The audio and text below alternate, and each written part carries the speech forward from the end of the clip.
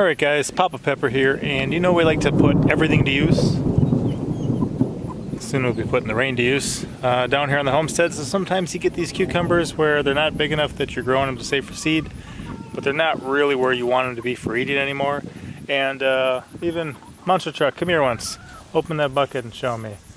And then we also have, you know, things like our scraps, which normally used to go to our pigs, but we kind of got rid of our pigs, moved away from eating those, and it's amazing how much work the chicken and poultry can do. You can go feed those the bucket on the rocks from there. But here on the homestead, what we'd like to do is find a use for that stuff. So all the food that we no longer want to eat, the poultry is more than glad to. And here by the Guinea fowl, Keats, open this up quick for me, children. For instance, you can see there's a bunch of half cucumbers in there. And you know, one thing we can do is compost these. Well, we can let them eat the middle, and then we'll compost the outside too. So then it's a dual purpose. We're both building our soil and feeding our animals with it. Oh, do you like that little guy? Buddy Pepper, you like that? Rick, that one too. Nice and gentle.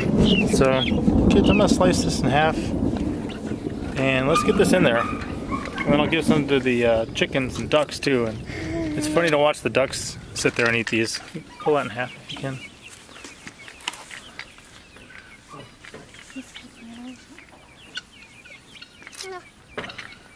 Okay. Alright, so Red Pepper's got one now, and we're going to put in there, good side up, and see what these little guineas do. And then we'll collect the empty ones later when they've got them all scooped out. And just lock it up and collect the eggs. Let Monster Truck feed them the other stuff. So that's the one special one. He's a different color from the rest of the guy in front. The other one's checking out the empty boat. Children, take those in there so they'll come out. So here they come, now that we're gone. And look at them go. So they'll peck out all the good soft stuff. They'll enjoy that and eat that. And like I said, it's not exactly where we would want it to be for food, but from these young Keats and chicks on up through the ducks, the chickens. Oh, I bet you the quail would like them too. I'll have to test that today.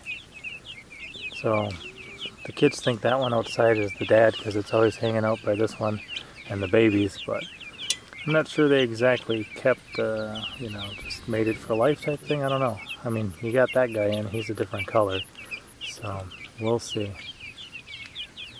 But look at them, they love it.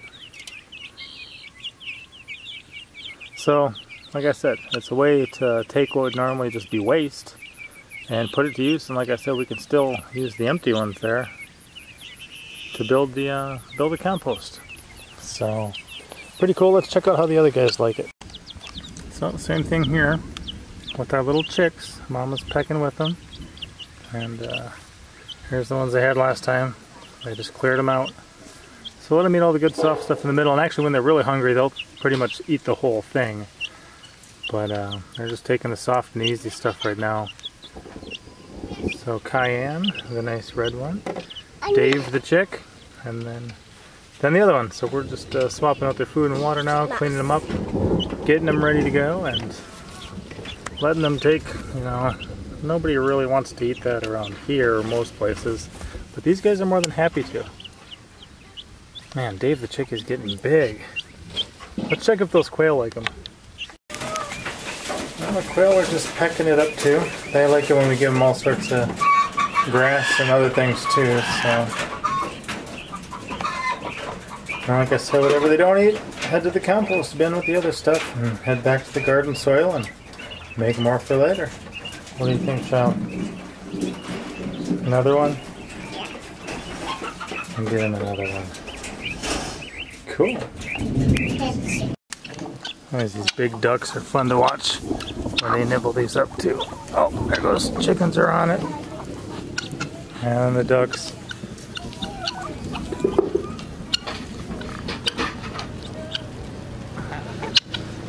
So especially, like I said, when I'm trying to keep track of 3 gardens right now. You can miss things in your own garden. And when you got extra ones, it's even easier. But try not to waste anything, and it's not that that's the goal, it's just that it makes sense.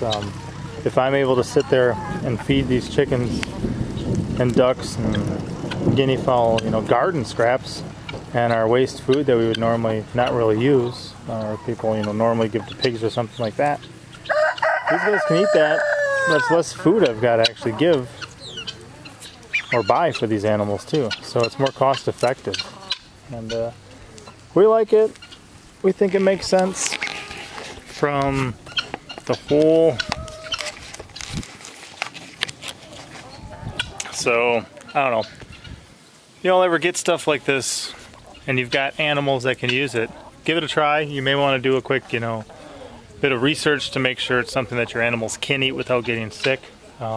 Some animals don't do well with certain types of plants or certain types of food, but these ones do great with it. Those ducks really want to get started again, so I'll give them this last one, and that's about that, guys. That's one way to use, overripe cucumbers. And if you do not save your own seeds, let a couple grow really big until the stem dies, and then open them up and save those seeds, because then you can grow your own without having to buy them. So think about that too. All right, Papa out.